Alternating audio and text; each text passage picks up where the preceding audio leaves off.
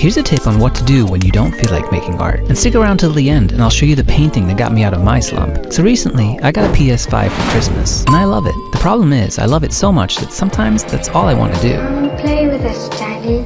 So if you're in the same boat as me and some of your other passions are distracting you from your art, here's a little trick to get you motivated to paint again. And basically it's this: paint your distraction. So if it's a TV show, paint a character from it. If it's cooking, paint your favorite dish. If it's extreme ironing, well then, yeah, okay.